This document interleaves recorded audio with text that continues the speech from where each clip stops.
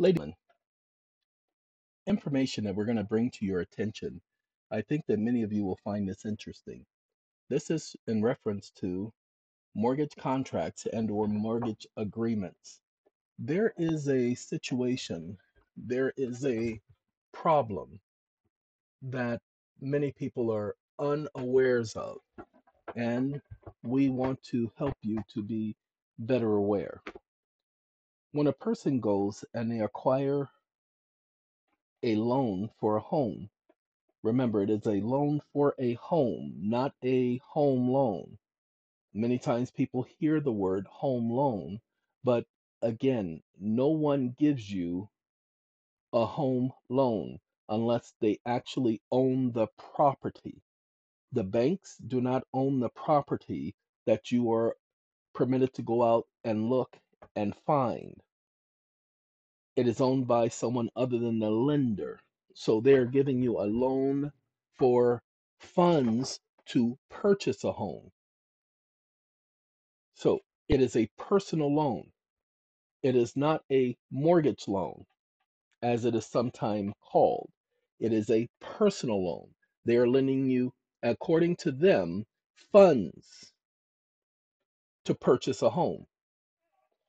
You are required to pay back the funds. If you don't pay back the funds, that's why they put a lien on the home.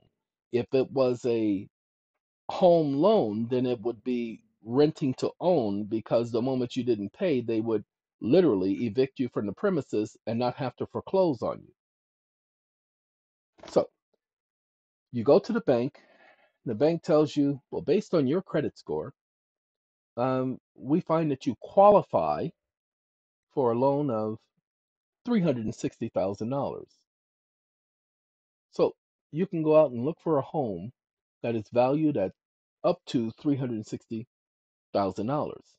So you go and you find a home, and they tell you, all right, that is pretty nice. All right, we have the loan. We're going to go ahead and put the paperwork in for funding, but we have to go ahead and take care of inspections, and we have to fill out paperwork, and we have to make sure that everything is up to par. We have to get title insurance, and you do all of that.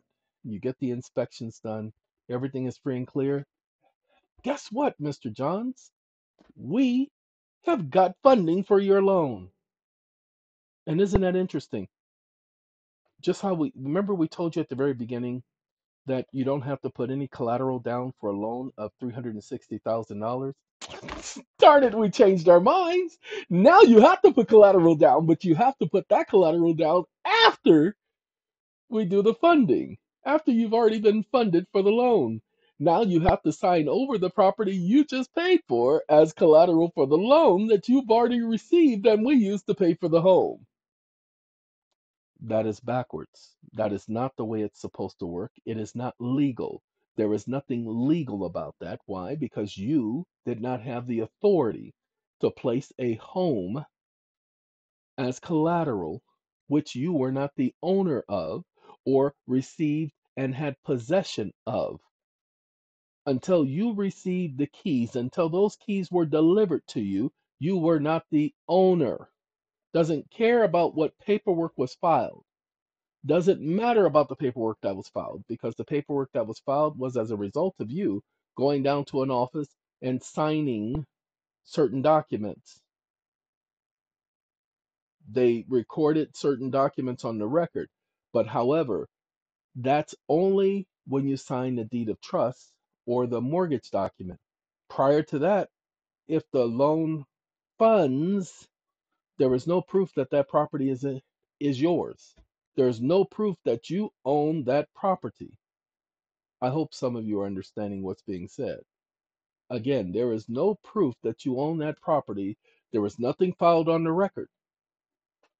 So nobody can say that you're the homeowner. Not until they give you the keys, and not until you sign the papers as the grantee that has been signed by the grantor. Until you sign those papers, until you sign those actual docs. See, you sign the loan docs. The loan docs are taken care of in advance. That you've been approved for the loan, they have you sign loan docs. It's called loan documentation. So you sign the loan docs, but there's no collateral. And if there is collateral, you find that the collateral is like a car or your parents' home or something like that if you don't have very good credit. But for most of you whose credit is pretty good, you don't have to put anything up for collateral. You guys understand what we're talking about, right? At the beginning, there is no request for collateral. They even tell you that you don't need to put down anything for collateral for this loan. And then at the end of the loan, they tell you have to put up collateral. Ladies and gentlemen, some of you are going to get what I'm saying. Some of you are going to go back and you're going to find the paperwork that shows that you didn't have to put down any collateral.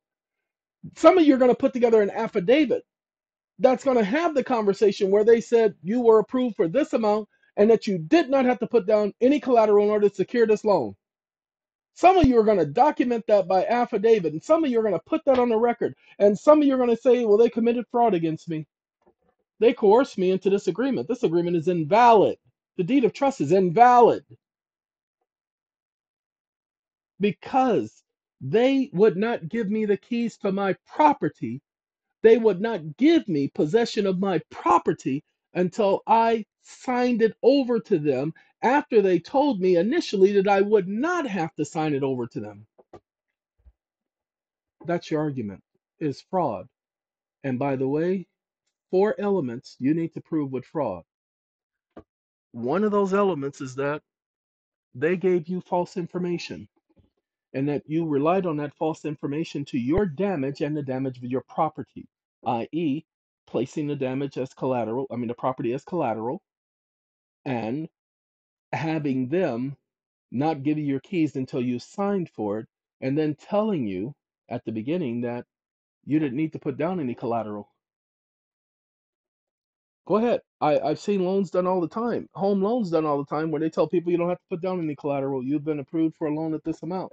Now, if you want a loan for a higher amount, you will need to put down collateral. They will tell you that all the time. So if you're not putting down collateral, then why are you putting down your home as collateral at the end? That's fraud, ladies and gentlemen. If the agreement is you don't need to put down any collateral. If that is the case, but then they wait until the end of the loan to say, "Oh, you got to put down collateral. We're not going to give you the keys." That's fraud. That's coercion. You did it under duress. Okay, and you've been paying under duress all this time. That voids that contract. Now, probably the lower court will not hear the argument. They'll ignore you, but you bring up the same argument on appeal. You see, with most people, the way most people have been messing up their appeals and their right to appeal is that they haven't been reiterating their initial arguments. They've been allowing the argument to shift and change and to turn around and spin around because the judges and the attorneys change the subject on you. Your job is to bring them right back home, okay? Your job is to bring them right back to the main topic of conversation. As one of Jehovah's Witnesses, we have this book, I should say, called Reasoning from the Scriptures. And in that book, there's a section called Topics for Discussions. And in our ministry school, where we learn how to become speakers, public speakers, there is a topic of conversation section. This is what we focus on. Why? Because there is a main topic of every conversation.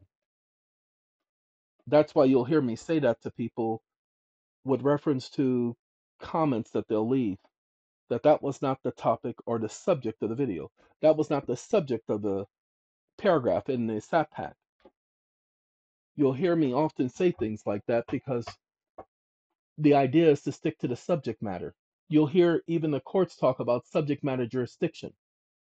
Well, in most cases, the court does not have subject matter jurisdiction. Why? Because they need in rem jurisdiction in the first place. They need your submission to their jurisdiction in order for them to have the in rem jurisdiction in the first instance. The subject matter, just because it's a legal matter, doesn't give the court jurisdiction. That's not enough to give the court jurisdiction. There must be a valid controversy.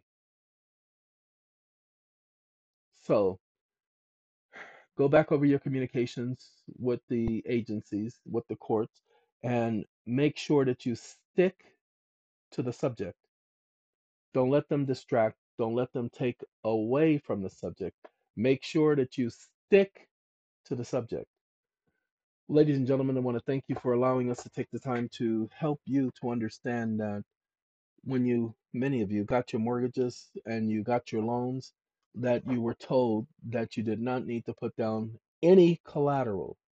But however, after you got your loan, after you got your mortgage, all of a sudden, now you needed to put down collateral. That is called bait and switch. It's illegal. They offered you a product at the beginning, but then when they got you salivating, you're just sitting up there salivating, talking about who we about to get ourselves our first home.